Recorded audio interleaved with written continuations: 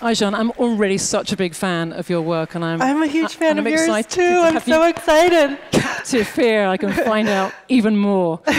Welcome to Oxford. Welcome to the Skoll World Forum. I think it's your first forum. It's my first forum, and I love it already. Everyone I've met here has been so brilliant and so warm. Look at them. They're an absolutely lovely crowd. Yes. Hi, everyone. They're beaming at us. So I wanted to start by asking what led you into the work. It's a classic question, but actually in your case, when I was reading your biography, I was really struck by the fact you went straight into this work pretty much from university. I felt like even at university you were beginning to kind of conceptualize that this is where you wanted to kind of put your contribution. But what led the young 20, 21-year-old Aijan to have her imagination captured by domestic workers? Because it wasn't something that was popular or much talked about at the time. What led you to it? Well, I was raised by a long line of really strong, amazing women, starting from my grandmothers and my mother. And growing up as a child, I just thought they could do anything. And then growing up, watching just everywhere I went, women underrepresented in positions of power and decision-making, and overrepresented in positions of vulnerability and abuse. And so I just became interested in women's activism and understanding why things are the way that they are. And so I joined women's organizations. I became a women's studies major and started volunteering at different organizations to learn about how we change this unbelievable inequality that didn't make sense to me. But there's so many different directions that people can go into when they're thinking about women's activism and gender inequality. But your domestic worker focus is very kind of razor clear. And as the conversation goes on, I think people are going to understand how foresighted actually you were 20 years ago to kind of locate yourself there. But it's a very specific demographic that you saw and thought, wait, hang on, who is, what are the issues going on here? Can you kind of speak to what you saw back then? Well, in New York City, there's a very large immigrant community in New York, and that's where I was. And I was volunteering at a domestic violence shelter for Asian immigrant women. And because my grandparents raised me, I'm bilingual and I speak Mandarin. And so I worked the hotline for the shelter. And many of the women who called were calling in crisis around abuse, but they were also calling in just the daily struggles of trying to make ends meet, working incredibly hard in low-wage service jobs and still unable to find housing, put food on the table for their children. And I just wondered how, when these women have overcome the odds and are working incredibly hard, is it that they still can't make ends meet? And that is just the case. There's so many occupations where women are working full-time and more and still can't pay the bills. And then what I saw was women whose work was in the care industry, that this entire part of the economy is basically in the shadows and underground. And so in addition to low wages, there were no standards, no guidelines. It was like the Wild West, because we as a society and as a culture and ultimately as an economy haven't accounted for the incredible amount of work that goes into caring for families. And the collateral damage is millions of women working without protections. So the first organization that you founded was very much New York based, and you started, I think, working at a city level, and that ultimately became a kind of state level, but really focused on New York. Can you talk about what the work actually was in terms of the organizing that you were doing, and also how it led to the policy changes that you managed to achieve?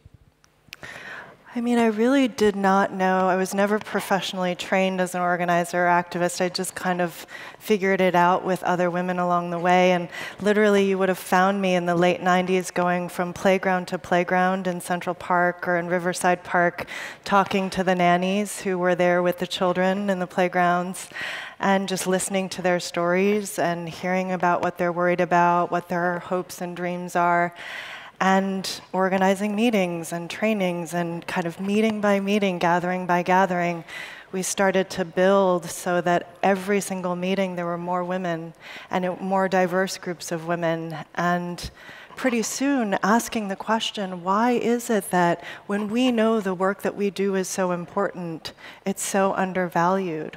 Why is it that we can't, if we're expected to take care of the families that we support, why can't we take care of our own families doing this work? And so that just started the question of, we should have rights, we should have recognition as real workers. And that led you to realizing that you needed more than just to kind of raise the kind of consciousness or the awareness of rights of the women that you were working with, but actually you needed to have policy change. Yes, so in New York, we organized the first domestic worker convention in 2003 and had nannies and house cleaners and caregivers from all over the state gather and identify if they could rewrite the labor laws in the United States, what would that look like? So we had 250 women in small groups with simultaneous interpretation in 7 languages, actually hashing out and reimagining labor law in New York State. And it was a 7-year campaign, but ultimately New York became the first state in the country to have a domestic worker bill of rights in 2010.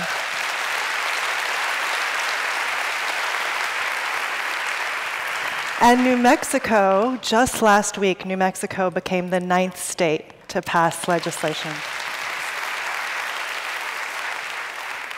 And I feel like at that point you realized that you needed to be working on a national scale. In a way, you used New York perhaps as a kind of proof of concept to yourself about the work that you were doing.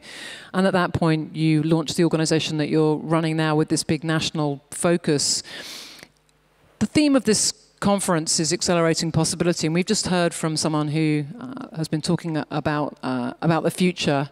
And I feel like now that you have this national scope, you're also thinking about literally the future of the American labor force. And I wonder if you could kind of speak to how you see the changing role of domestic workers in that future. I mean, we talked about it before, and I think it's just you blew me away with a perspective that was right in front of me, but somehow I hadn't grasped it. And I wonder if you could share that with us.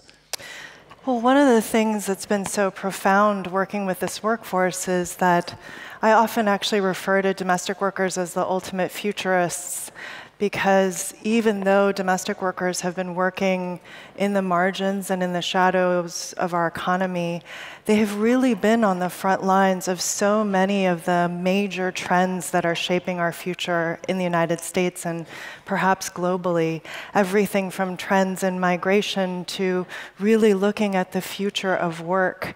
When I first started organizing domestic workers in 1998, the conditions that defined domestic work were somewhat at the edges of the economy, almost exotic, lack of control over hours, lack of a clear job description, no access to a safety net or any kind of benefits, no training, no job security. And now, when I look around at the American workforce, more and more workers are having that experience, being defined by that level of precarity. Domestic workers were the first to actually alert us to the incredible age wave, the change in the generational demographic in the United States, with the boomers aging into retirement at a rate of 10,000 people per day, turning 70 in America, and living longer than ever because of advances in healthcare. It was domestic workers who came to us and said, we need training in elder care so that we can support the growing older population and the families who are needing us in this way. And so if we look to the margins, we can find clues, indicators of what's to come, and we can also find incredible solutions. In some ways, our national movement was formed out of the failure of many civil society organizations, even the labor movement, and our democracy to really represent the interests of this workforce.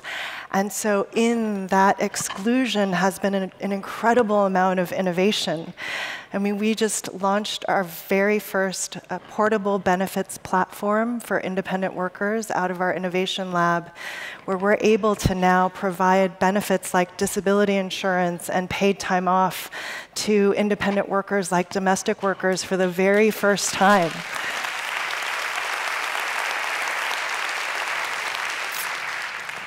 And when we fast forward these trends, that, as you're saying, that the signals for these trends can be picked up at the margins and are and were picked up by these workers and by those who organized with them. But fast forwarding to 2030, we need to be ready for a different configuration of workforce, right? Absolutely. So many of us have been hearing about how the future of the technology will shape the future of work in America, and we've been thinking a lot about automation and artificial intelligence, and there's a lot that's unknown about what the future will hold. But one thing we do know for sure is that there's going to be a huge need for elder care, a huge need for child care. These are jobs that are not outsourceable, right? And they won't be automated anytime soon. My colleague Palak Shah talks about the fact that there's a lab in Los Angeles that's been trying to develop a robot to fold a towel for 11 years and still been unsuccessful.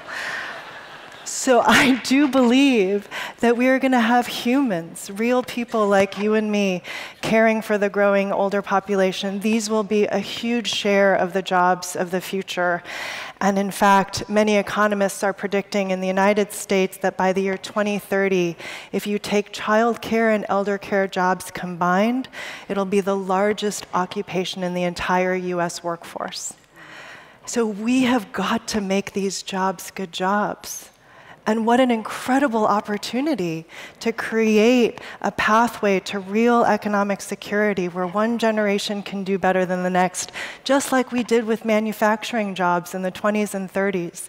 Used to be dangerous poverty wage jobs that a lot of immigrant women did, and we made them pathways to real security and prosperity for millions of families. We can do that again with these jobs. Bravo.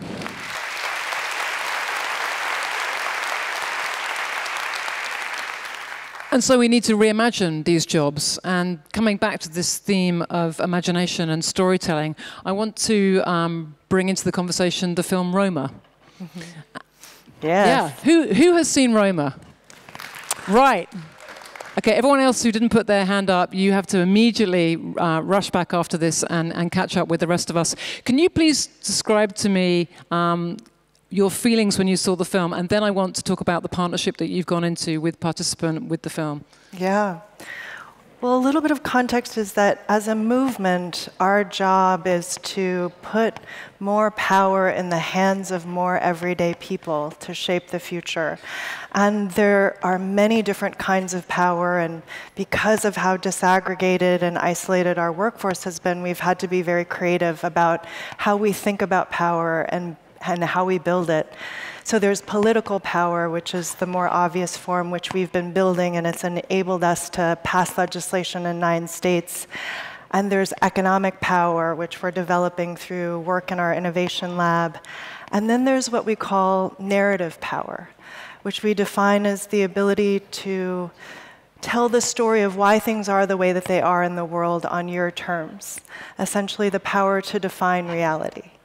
And as a workforce that's almost defined by invisibility, to actually be able to seize upon and tell our own story, tell a story that humanizes, and that gives texture and real human dignity to this workforce has been an essential part of our strategy. So when our partners at Participant Media called us and said, hey, there's this film, Roma, we think you might be interested in, we literally did a happy dance all across the country. And Participant Media and the director, Alfonso Cuarón, actually invited myself and a domestic worker from Texas, one of our leaders, named Rosa San Luis, to the world premiere at the Venice Film Festival. And so we got on a plane, and we were excited and quite nervous, actually, because we didn't know what it would be like. Like, what if we didn't like it? But instead, it was the most extraordinary telling of an extraordinarily human story with a domestic worker, an indigenous domestic worker as the protagonist, and it was literally a gift from the heavens for us. And we've got a short trailer which just talks a little bit about the way that you're going to be working with the film. I think it's got a couple of moments from the film as well, so we'll play that now.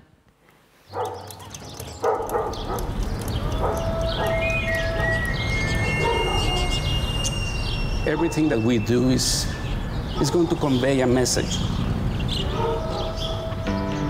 The idea manifested to tell the story of the real-life person who the character of Cleo is based upon.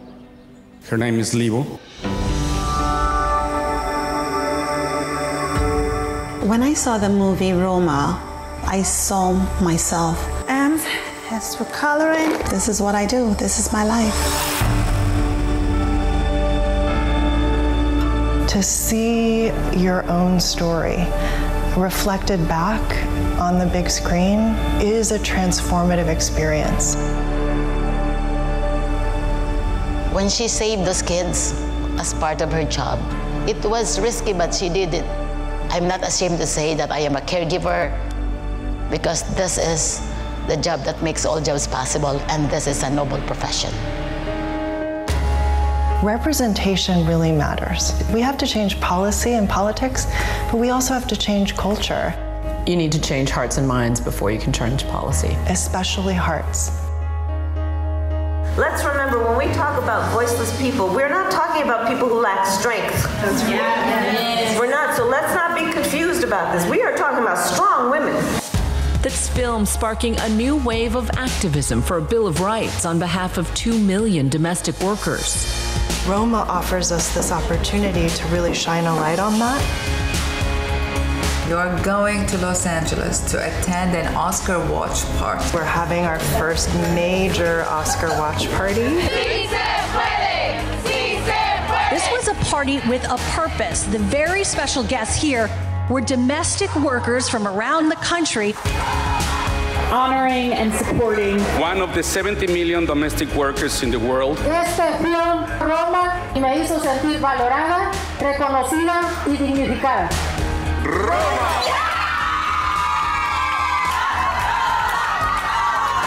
As artists, our job is to look where others don't.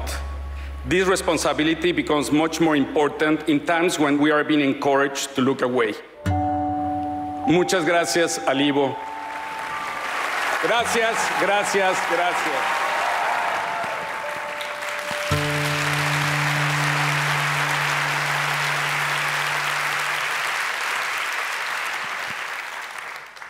It's such a beautiful film, and really where art meets social justice.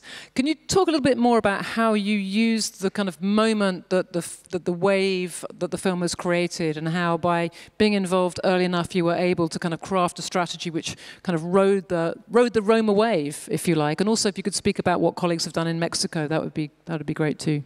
Absolutely. Well, we have this incredible partnership with Participant Media and with the director, the filmmaker, Alfonso Cuarón, who really wanted the film to be a platform for the movement to build its power, its voice, and its impact. And that just became such an incredibly fertile ground for real impact in ways that we couldn't really have imagined. The first thing we did was actually put the film in front of thousands of domestic workers.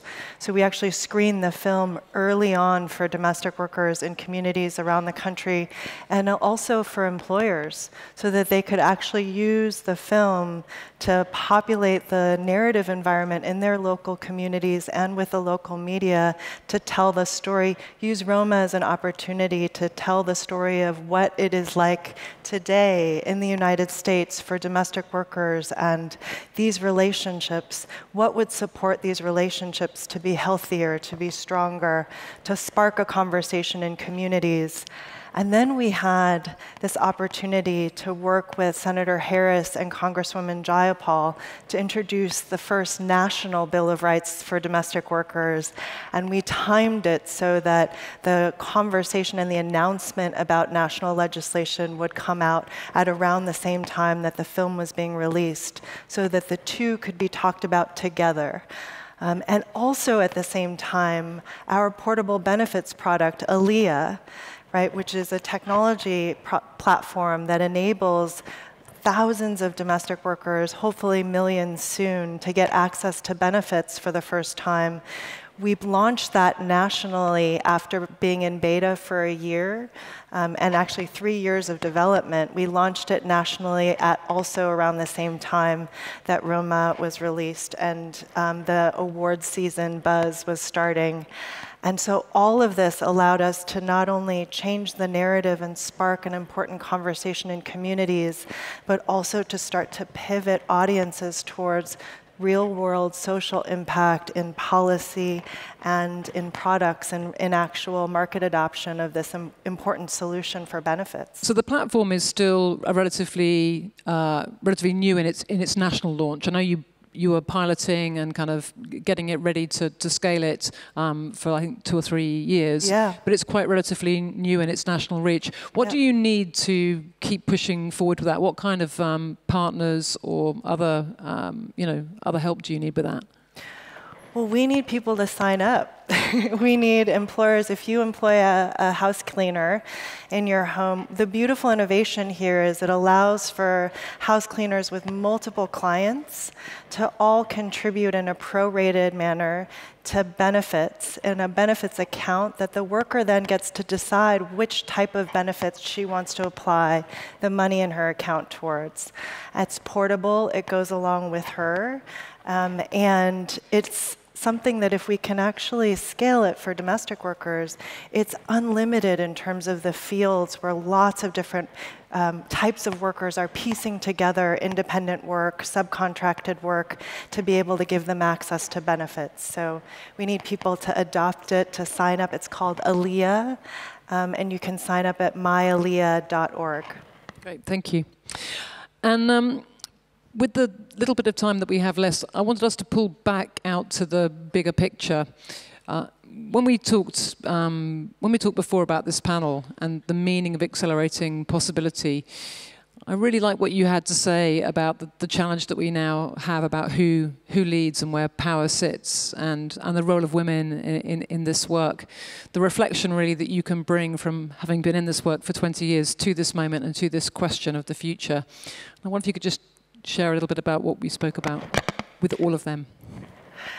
Well, in the United States, we are in the most severe political crisis of generations. And when I think about accelerating possibility, the immediate image in my mind that comes to my mind is an image of all of the women who marched at the women's marches, all of the women who have been organizing in their community, calling Congress to protect health care, running for office, voting in unprecedented numbers, women who are essentially accelerating possibility in the midst of the greatest crisis, existential crisis in our democracy of generations. If you're from the United States, you might be familiar in the Southeast and in the Midwest, there's a weather phenomenon called a sunstorm. And it's when you have torrential rain and maybe even hail, but the sun is still shining through really brightly. And I often talk about what we're experiencing in the United States as a political sunstorm. And women are the sun, in that we've been holding space, we've been showing up, we've been accelerating possibility in the midst of an incredible storm. And if you think about the way that we're showing up, if you were at one of the first women's marches, it was multi-generational, multiracial, and women were holding signs about every issue under the sun. And there was room enough for all of it. We didn't have to choose. There wasn't a hierarchy. It was about human dignity and the future in the most holistic sense. And I I trust women to keep accelerating possibility. Along with all of you in the room, I think we are all the sun in this incredibly tumultuous time in our world. Ajahn Poo, we're out of time. Thank you. Bravo. That's amazing. Beautiful. Thank you.